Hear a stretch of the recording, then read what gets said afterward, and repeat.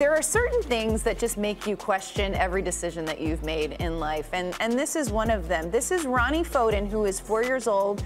He is the child of Phil Foden, and he has 2.8 million followers on Instagram. A 4-year-old.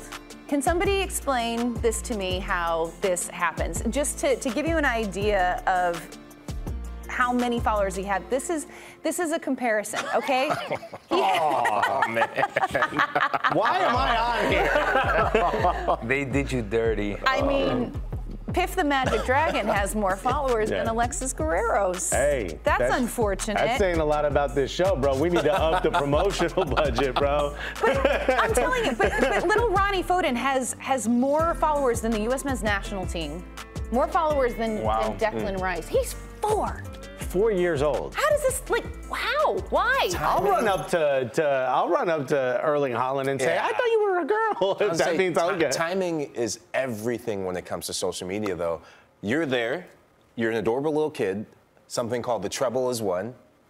Everyone loves kids. Most people love kids, I should say. Except for Alexis. No, I think this kid is great. Also, the fade on this kid is immaculate.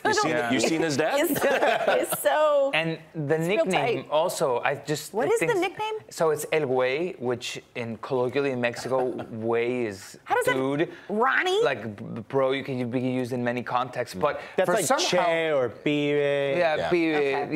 in Argentinian. But it's like a bro. But the thing is, it went viral in Mexico for some reason because somebody said, "Oh, look at El Wey, like look at the dude," and they kind of took it as a term of endearment. Literally in his profile, it says El Wey. In the description, it says El Wey with a goat next to it. Like, I thought it was a bull, because doesn't Wey mean bull? Oh, that's boy with a B. But I imagine it stems from. I think it's that. I think it is oh, that. it's a bull. Oh, okay. Yeah. Can a 4-year-old be wavy?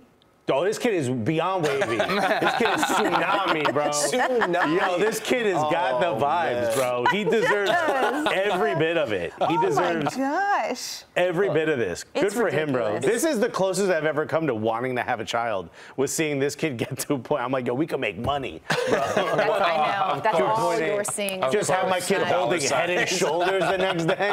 Let's go. Yeah. Alexis wants to procreate to exploit the child. That's 100%. Lovely message. Shouts to all the dance moms out there, bro. Morning Footy and Alexis Guerrero procreation is trending because of that comment. Let's go. Are you kidding me? This kid uses Manscaped shampoo or whatever. You know?